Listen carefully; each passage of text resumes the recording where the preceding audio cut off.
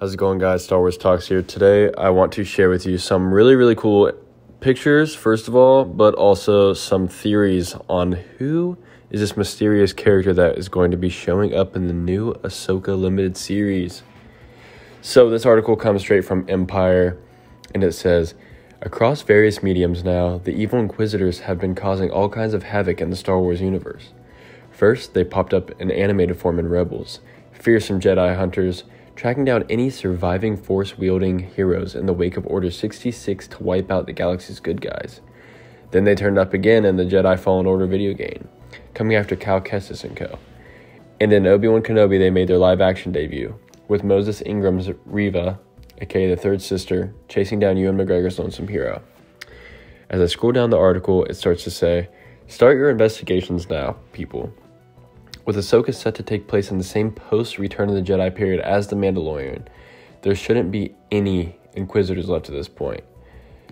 I don't really want to get into the spoilers if you haven't seen Rebels and played some of the games, but at this point there really aren't that many Inquisitors left at all, if any. So, what does that bring us? Well, we have this picture of what looks like an Inquisitor with a double-bladed lightsaber and some sort of armor. And here's the speculation, right? This could be one of the Inquisitors with similar armor. People think that this could be Ezra, as he's been with Thrawn at this point. Another huge speculation is that this could be Starkiller. And I have mixed opinions on this being Starkiller because, you know, Dave Filoni has said for a super long time he would love to bring Starkiller to live action. Like, he's wanted to do that for a super long time. It would make sense if he did it here. It's what the fans want. It's really what we all want to see.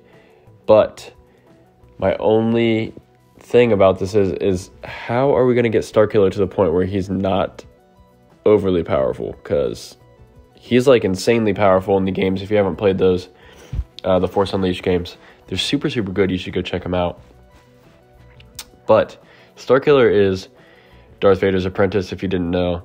So it would be kind of cool to see a Anakin Skywalker his Padawan versus, you know, his own apprentice as Darth Vader.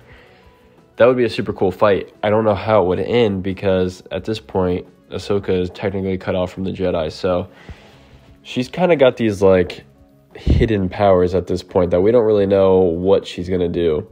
But she's probably going to go crazy.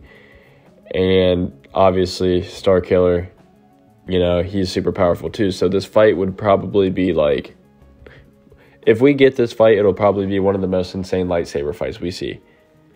But I don't know. The other thing is, you know, this could just be a random person as an Inquisitor or something. We don't really know. But yeah, that's really it. Shout out to Empire for all the information. They did a really good job here.